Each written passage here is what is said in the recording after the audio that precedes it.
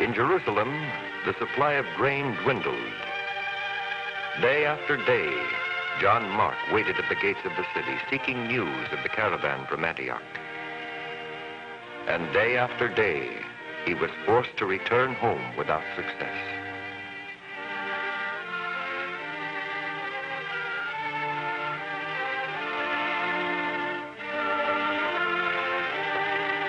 I've had no word yet of the caravan, but I'm sure it won't be long before help arrives from Antioch. I can no longer believe that help will come, John Mark. But it was promised. Yes, it was promised over a year ago when they warned us of famine to come. But nothing has happened, and our food is gone. We have a little grain left. It isn't enough to keep our children alive. They've forgotten us at Antioch.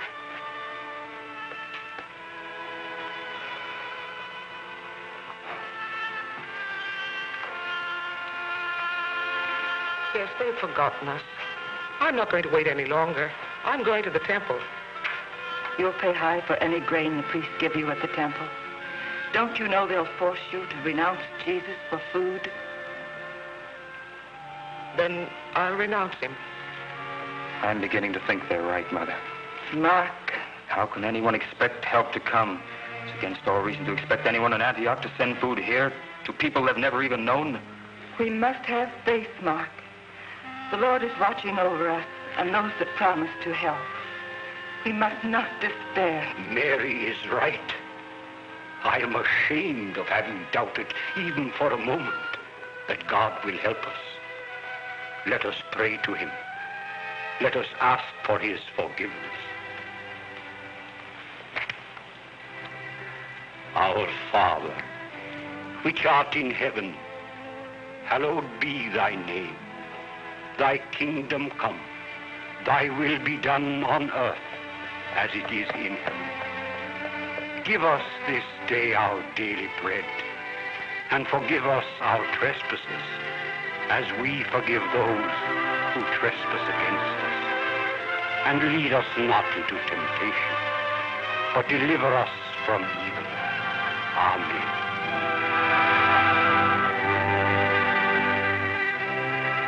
During the months of famine, Saul and Barnabas faithfully fulfilled their mission.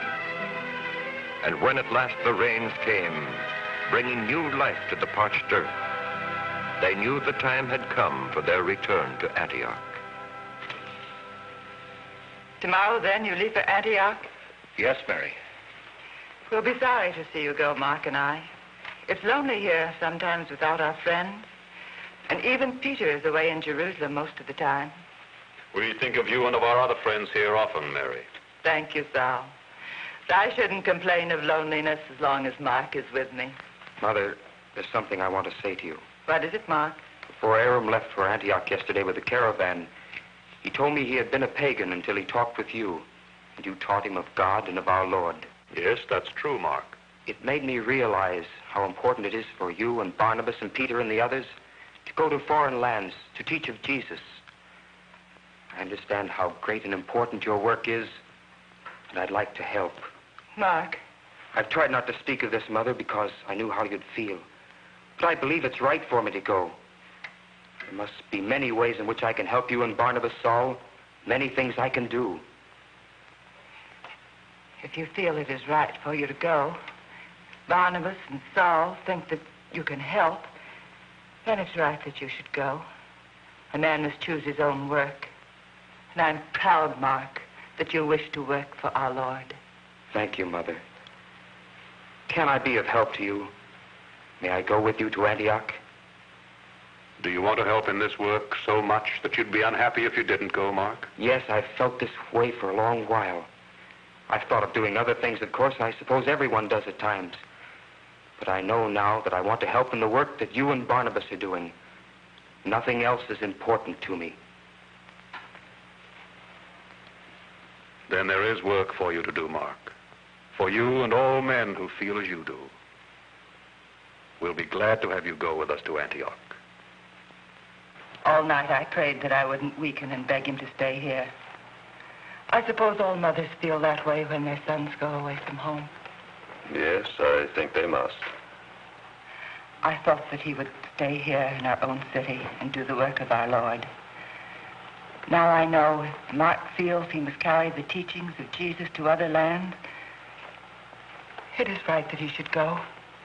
Mark is fortunate in having a mother who understands. It will help him always, wherever he may be.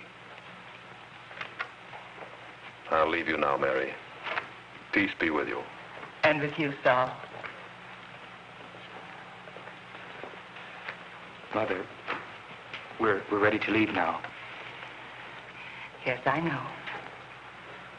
Mother, if you'll be very lonely and unhappy, I'll stay here. No. You mustn't stay here. I'm proud of you, son. You must go to Antioch.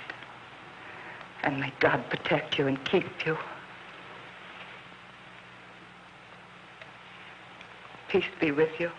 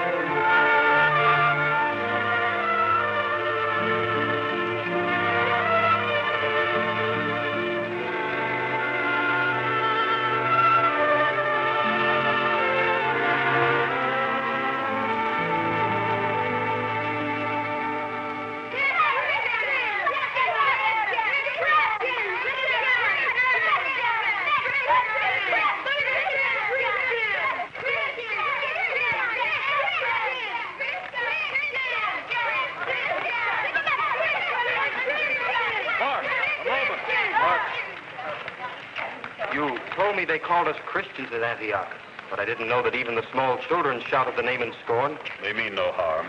They resent us because they do not understand.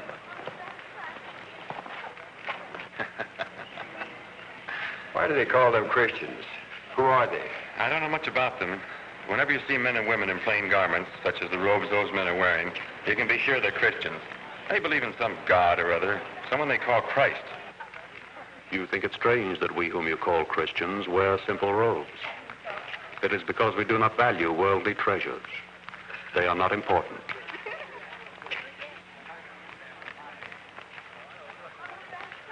Perhaps you will understand if you will remember that we brought nothing into the world, and it is certain that we take nothing out. And so we are content. We do not want to gain riches, because the love of money is the root of all evil. It brings unhappiness and sorrow to those who possess it. We live in the promise of salvation, a promise given us by God, the living God, who sent his only Son to save us from sin. Christ brought to mankind the promise of everlasting life, and we come to you as ambassadors for Christ. We bring you his message, as once he brought it to us. You spoke of everlasting life. I'd like to hear more about this Christ. Tomorrow is the Sabbath. Come to our meeting place and learn more of our Lord and his teachings. Your meeting place? Yes, in the home of Simeon, near the Street of the Colonnades. Very well. I'll come. Both of you are welcome if you wish to come and learn of Christ. And now, peace be with you.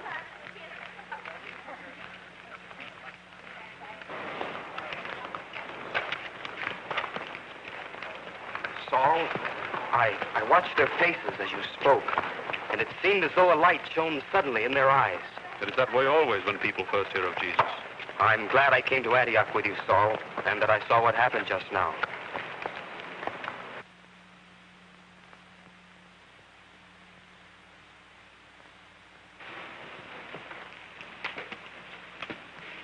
Melita, if you'd only listen to me, if you'd only believe that it isn't important. Please, Aaron, let's not quarrel anymore.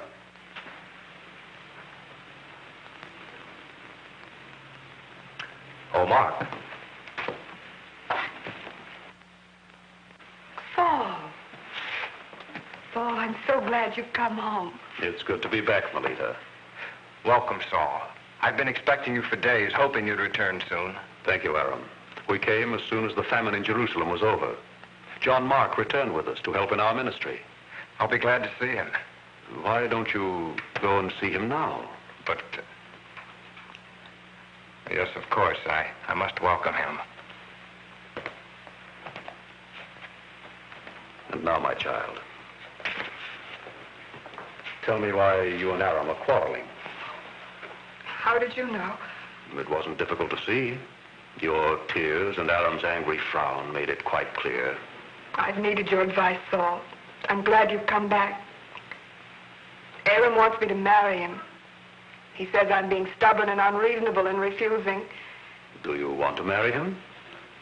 How can I marry him, Saul? I was a slave until you bought my freedom. And Aram is a nobleman. Aram is a follower of the way now. And he loves you, Melita. I'm sure of that. And I think you care for him. I do. But if he married a slave, everyone would despise him. That doesn't matter, my child. You're free to marry the man you love, no matter what the world may think. For in the sight of God, all men and women are equal. I may really marry Aram? Yes. I thought you understood. I thought you knew that all mankind has been given true freedom. Thank you, Saul. I think I do understand now. Then I'll send Aram to you. And may you both find happiness and contentment for all your lives.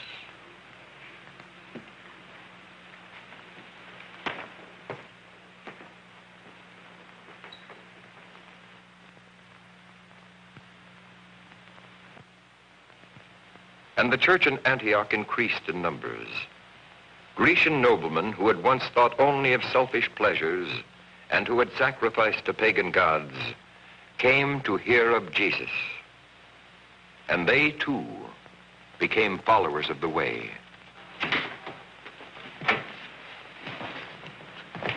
But you have seen how many people have welcomed the gospel here in Antioch. Yes, Saul? Then surely you can understand why Barnabas and I feel we must go to other countries. I understand it, but... Why do you hesitate, Simeon? What is it you want to say? just that some of our people feel that too many pagans have become followers of the way. Too many? If all the world knew of Jesus and believed in him, there could never be too many. I thought they knew that the word of God was to go first to the Jew and then to the Gentile. That is our mission. But if we permit these Gentiles to join us, there will be discord and dissatisfaction among our people. After all, the Messiah came to the Hebrew, not to the Gentile. This is serious. We must not let dissension grow among us.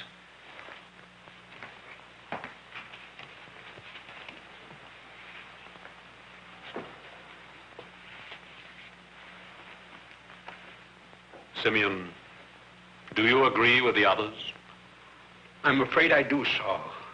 We can't let so many outsiders come into the church. Outsiders? Don't you know that God is no respecter of persons? In his sight, Jew and Gentile are alike. Yes, if God's word is not for everyone, then his gospel is meaningless. But these pagans have different backgrounds. They haven't the faith of our fathers. But why should one have to be brought up in our faith? Surely all who learn to love Jesus may also have faith in God. I never thought of it in that way before, Saul. Remember, Simeon, in Antioch, we are not called Jews, and we do not call the pagans who have joined us Gentiles. We are all called Christians. Christians? Yes. Although it was first given us in derision, it has even now become a name which signifies our love and our faith and our belief in Jesus Christ and his teachings.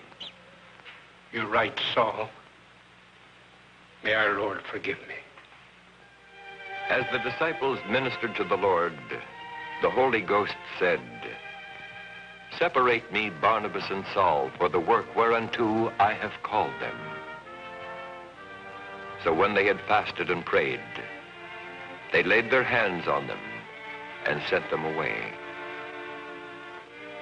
So Saul and Barnabas, taking with them John Mark, set out without fear on their first missionary journey. to carry the word of God to a pagan world.